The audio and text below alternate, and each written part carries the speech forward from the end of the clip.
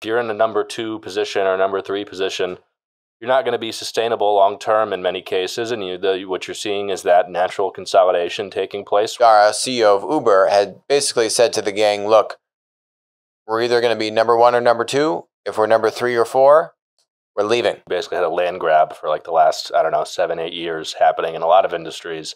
And I think investor expectations have really shifted. Food delivery firms are divvying up the world market by market. Basically, Delivery Hero, one of the few public European platform companies, is buying basically the South Korean equivalent for $4 billion.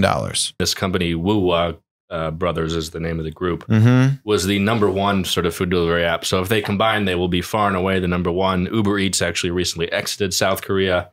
I think there are other companies in there. I think Coupang is one that they cited as competitors. The interesting thing, though, is they've actually exited other parts of their business. So they sold their German food delivery business to takeaway.com, which I think is based in the Netherlands, another European competitor, basically, which made that the number 1 competitor by far in Germany. So what you're seeing is a lot of this winner-take-all dynamic, this consolidation where folks that, if you're in the number 2 position or number 3 position, you're not going to be sustainable long-term in many cases. And what you're seeing is that natural consolidation taking place where they're not going to turn a profit as the number 3 player or something like that. So let's band together and actually build a strong business. So you're seeing that in Korea, you're seeing that in Europe, and I think you're going to see more of it in the US and other places, as we've talked about previously. Yeah, I mean, it's also what Fritz was talking about yesterday when we had him on, co-founder of Qunar and many other things. It's basically, think of it, it's the Expedia of China.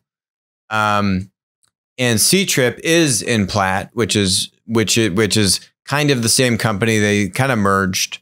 It's a little complicated, but anyway, the guy's an amazing platform entrepreneur, and they did this pseudo merger between Ctrip and Qunar, the 2 leading travel marketplaces in China in 2015, to have that same winner-take-all dynamic. Right. And you have a truce or you merge, and now you can just kind of all benefit from being the one dominant player rather than having to just continue to kill each other and obliterate any margin that either business would have. So investors clearly like this move.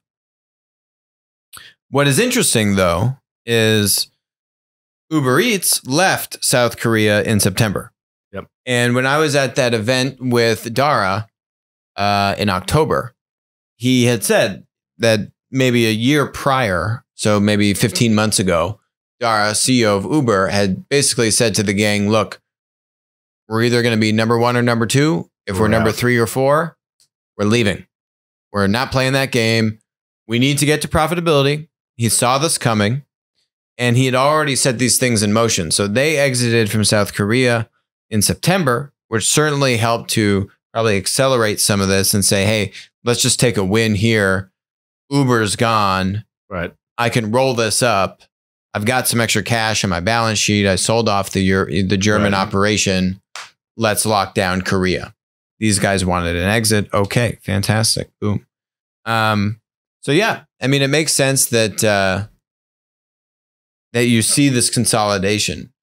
Where have we not seen this consolidation, but it's badly needed, is trucking, the like marketplace for trucking, where you see a lot of competition between now Uber and Convoy, and a ton of capital pour into that industry now. And I expect you're going to start to see shakeouts like we had in food delivery 5-6 years ago. I expect you're going to see more growth and then eventually some consolidation in the next 5 to 10 years in that industry. And you have a lot of incumbents. That's the interesting. Here, there's really no incumbents. Right. Other than like a Grubhub or folks that basically do a similar kind of platform business. Yeah, Grubhub. Yeah, we've seen Grubhub and their earnings.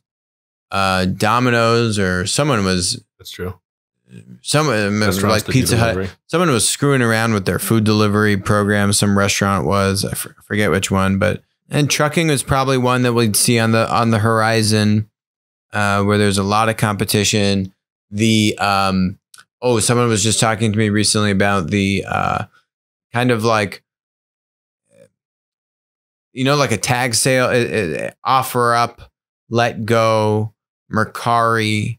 It's these kinds of like tag sale marketplaces, like a Facebook marketplace, like a Craigslist. Yeah. You know, very unstructured, kind of like you find good deals on these. People just want to move goods and kind of like online yard sale. Lots of competition in that space. Yep. Definitely a need for some roll-ups there. And I think these roll-ups are just being accelerated by the investors, the general investor now stigma or loss of desire to fund these unprofitable ventures and losses, and say, okay, you know, basically move on with it, folks. Like, do the roll-up. Let's get to profitability. I'm not going to fund these basically pissing matches where you're just at each other's throats, burning capital. Maybe you earn a few extra points of market share at the expense of the other guy. Right. But just move on with it. You had a lot of money basically chasing returns, and you basically had a land grab for like the last, I don't know, 7-8 years happening in a lot of industries. And I think investor expectations have really shifted as these companies started to go public and people actually started to see the numbers behind those land grabs. And I think that dynamic is changing, and you're going to see more responsibility on the economic side for these businesses over the next few years. Hi, this is Alex from Winner Take All. Thanks for joining us. Hope you enjoyed the content. Feel free to leave a comment, ask us questions, and definitely make sure to join us on our next live stream.